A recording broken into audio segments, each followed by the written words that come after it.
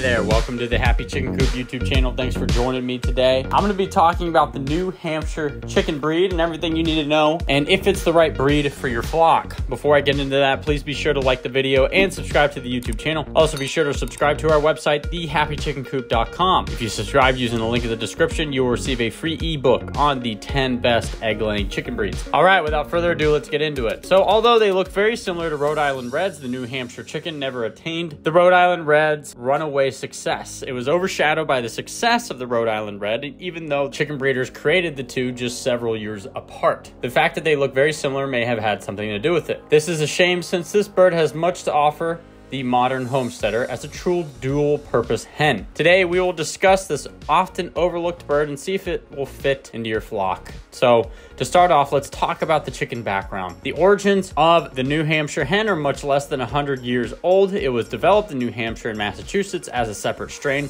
of Rhode Island Red chickens around 1910 or so. Poultry breeders of New Hampshire were selecting hens for faster feathering, faster growth and maturity from the Rhode Island Red strains that were around at the time. The honor of creating this breed went to Professor Red Richardson, who was working in one of the agricultural experimentation stations at the time.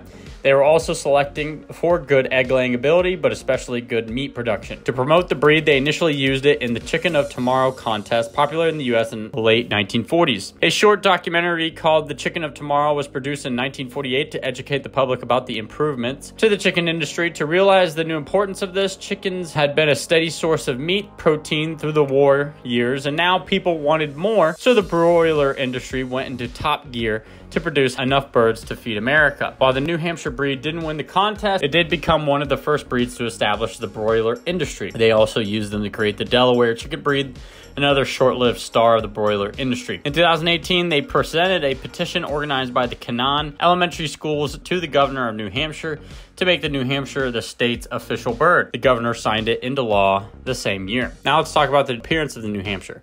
New Hampshire is roughly the same size as the Rhode Island Red, but the body has a more triangular form to it. It has a deep, broad body and is an all-around large, meaty bird. Plump would be the best choice of word. The feather coloration is quite different from the Rhode Island Red. Feathers are usually a lighter shade of red, while the Rhode Island's coloration could be said to be mahogany. The New Hampshire is near to a chestnut shade with occasional pale yellow highlights. In sunlight, the feathers do bleach out to a lighter shade of red. The hen's neck feathers are black-tipped, as are the tail feathers as well. Under feathers are a light salmon color. The red comb is single, which can be quite floppy with the hen.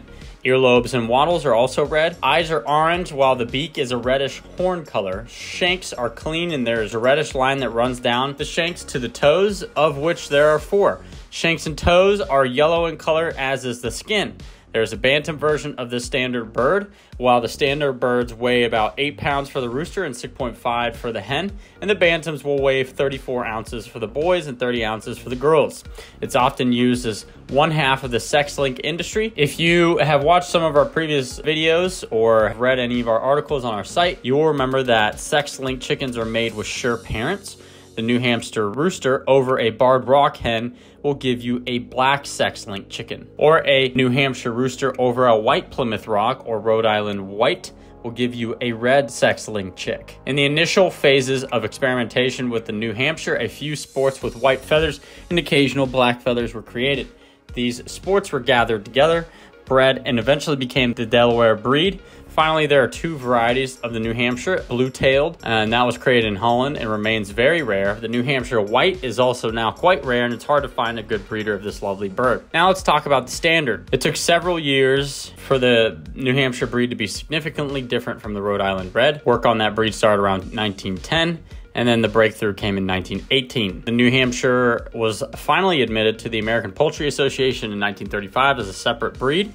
The APA classifies the bird as American.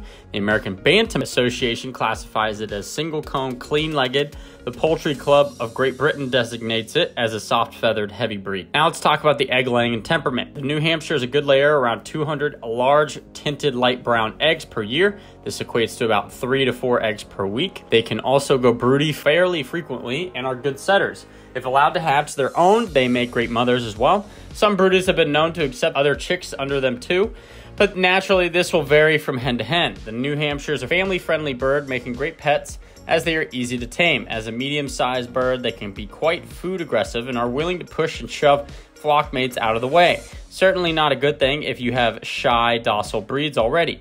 However, you can reduce this bullying behavior by having several feeding stations spread apart from each other. Obviously, their personalities will vary greatly, so be aware they can be docile and lovable to unfriendly and aggressive. Now let's talk about some of the health issues. They are robust, sturdy hens with no major problems noted in the health department. The usual health checks for parasites and other nasties should be all that this is needed for the breed. If you're planning to keep New Hampshires in a cold environment, the usual winter preparations apply. You can expect them to live for around 7 years. So are the New Hampshires the right chickens for you? If you're looking for a dual purpose hen that leans towards meat production, it could be your breed. Quick to feather out and mature, decent layer of 3 eggs per week and dresses out to a table weight of around 8 pounds for the boys and 6 pounds for the ladies. A great all-around bird for the family. They are said to be people-friendly, intelligent birds that are reliable, cold-hardy, and robust. And they also tolerate heat well, but need shady spots to hide in. As they can be quite pushy with food, it would be best not to put them with more docile, easygoing breeds. The New Hampshire seems to have lived its life in shadow of its more famous parent bird, the Rhode Island Red. This is sad because this bird has a lot to offer. These birds aren't too noisy and happy to forage around your yard looking for tasty treats. They are thrifty birds that are well worth considering if you wish to raise birds that are truly dual purpose. If you have New Hampshires, we'd love to hear from you. Let us know in the comment section below. That's going to do it for us here at the Happy Chicken Coop. Thanks for listening. If you find our content interesting, if you learned something new, please be sure to like the video and subscribe to the YouTube channel. And with that, I hope you have a great day and we'll talk to you soon.